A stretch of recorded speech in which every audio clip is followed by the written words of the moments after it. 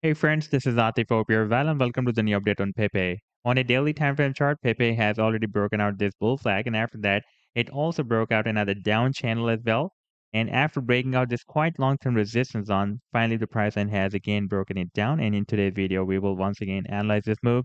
And I would also like to share with you my most recent trade signal for PEPE that I shared a few hours ago with my members. But before starting this analysis, if you are not subscribed to my channel, then do subscribe it. And for more trading signals, you can also join me and support me as a YouTube member or as a Patreon member, because here I'm sharing different trading signals for you. And you can find the link to join me here in the video's description I've shared. So let's start the analysis. And first of all, I'm going to begin with my most recent trade signal for Pepe that I shared a few hours ago with my members. And that was an expected harmonic bullish reversal Gartley pattern that Pepe is completing with Bitcoin pair, not with Bitcoin, with US dollar pair on a 4-hour time frame chart. And this move is still in play, and I'm expecting that soon it will read the buying zone, and then we can expect the next price reversal. And before that, I shared this harmonic bullish reversal Gartley pattern on 13th of November. That was also formed on the 4-hour time frame chart, and this was the complete trade setup. And if I play this chart, then you can see that the price line started a very nice reversal and read the sell targets on here, and then we had a bigger pump. And before that, I shared this harmonic bullish reversal Gartley pattern, and this was the complete trade setup. This was the buying zone, this was the sell target zone, and this was the stop loss.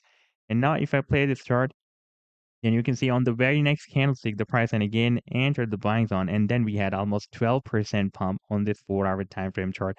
And if you would like to catch such other pumps before they happen, then you can also join me and support me as a YouTube member or as a Patreon member, because here I'm sharing such trading signals for you on the daily basis. And I've already shared the links to join me there in the video's description you can find. Now let me to take you to the live chart of Pepe.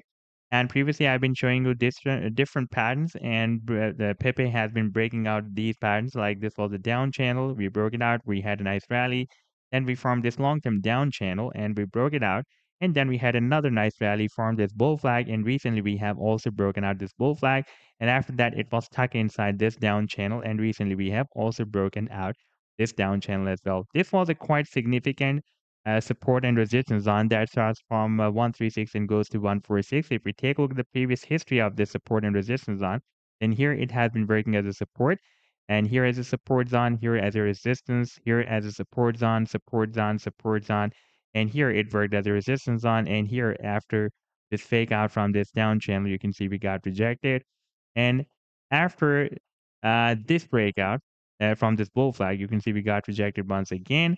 And this time, for the past several days, it was working as a nice support zone, but finally we have broken it down. Now, if we take a look at the smaller time frame on the 4-hour time frame, then here, Pepe has found another support and resistance. Like this is the down trend line resistance that Pepe has found on this 4-hour time frame chart. And right now you can see it is once again read the resistance, and this is the support, and this is the formation of a falling wedge pattern that Pepe has formed on this 4-hour time frame chart. Now it is possible that while moving inside this wedge to the downside and getting more squeeze inside this wedge, the price line may test this support, and then it may break out the resistance of the falling wedge pattern and try to break out this resistance zone that starts from 136 and goes to 146. By the way, the target for this breakout will be here at the top of the wedge, approximately at 175. Now, if we take a look at the target for this bull flag breakout, that move is still due, and that target is here, uh, this one. That target can be here. That will be approximately at 250. So this was the update so far. I hope that you've liked the analysis. Then do hit the like and do subscribe to the channel as well. And for more trading signals, you can also join me and support me as a YouTube member or as a Patreon member, because here I'm sharing different trading signals for you. And you can find a link to join me here in the video's description I've shared. Take care. Goodbye.